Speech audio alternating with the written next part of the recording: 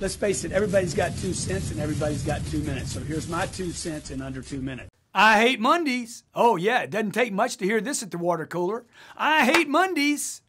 Really means I have no clue what I'm going to do this week. I have no clue why I go to work. I have no clue what my real goals and motivation are.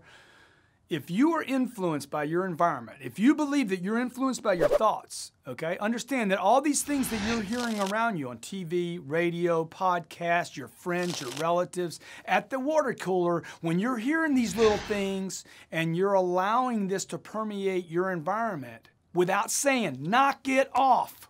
If you're not going to stand up and say, knock it off, it's not okay, you're agreeing with it by allowing it. You're going mutually into an agreement with it by not saying something about it. I hate Mondays means I don't know what I'm going to do. Because look, if you were going to become worth $1 billion today, you're going to go to the New York Stock Exchange on Monday morning, and they're going to announce your company as an IPO, and you're going to become a billionaire today. You're going to change the world today. Maybe you're not money motivated. You're going to change the world on Monday. Would you be walking in saying, I hate Mondays? If something unbelievable was going to happen to you today on Monday, would you really say, oh, I hate Mondays?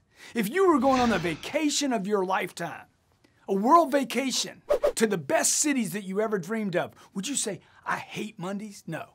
See, the person that says, I hate Mondays, doesn't know where they're going, doesn't know what they're doing, and they don't know what they're going to do while they're at work today. Get your game together, get your head together, and quit allowing people to talk like this in your environment, because they're making you hate Mondays.